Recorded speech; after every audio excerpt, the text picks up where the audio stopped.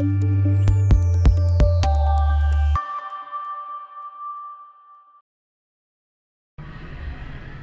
Nikki LaRue of the Mossel Bay Advertiser with Big Daddy Liberty, otherwise known as Sikhle Ngobese of the Institute of Race Relations. Sikhle, you're visiting Mossel Bay tonight. Please tell us about your visit and what is it you hope to achieve here tonight?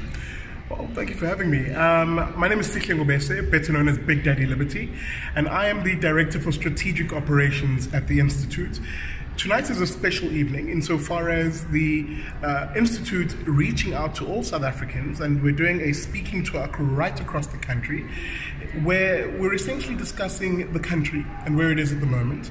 A lot of South Africans are worried about the path the country seems to be taking and the increasingly polarized nature of our politics. So our meeting here tonight, and we've had two others already here on the South Cape, which have been well attended, is to begin to speak to South Africans on honest issues around, firstly, what the data is saying around the current path the country is taking, and honest analysis based on that. So as to empower South Africans to be able to be part of the conversation, because one of the things we're doing in the Institute is we believe that if we're to change this country, then we need to engage in what's called the battle of ideas. And the battle of ideas is having ordinary South Africans at a ground level being the ones who raise their voices in order to encourage policy change with politicians. So our being here is essentially that, is to begin to speak to ordinary members of the public across this country and to get the good ideas in this country, which guarantee on the one perspective, a prosperous society, but also a property-owning society that sees all South Africans enjoy a higher standard of living. Big Daddy, but very interesting now you call it property-owning South Africa. On the other hand, we have expropriation and all that kind of talk, and we have an election coming up. So help me, is South Africans ready for another election? What path are we heading towards?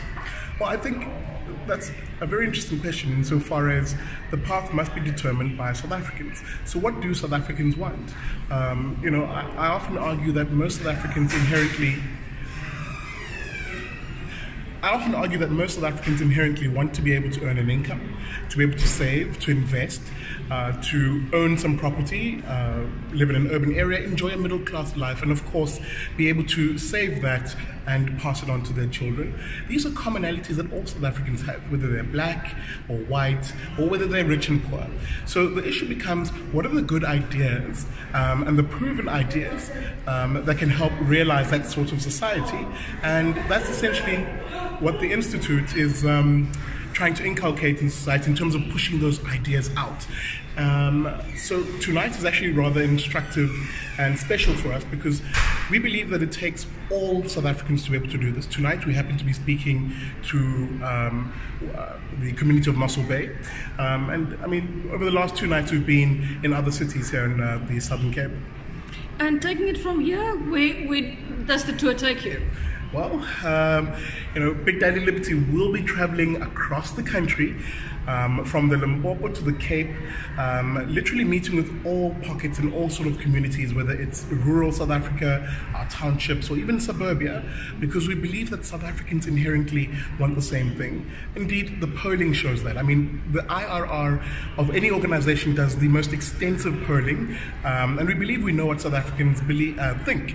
And one of the polls we ran is, we asked the question, do South Africans believe that through the different races and the different classes that they need each other?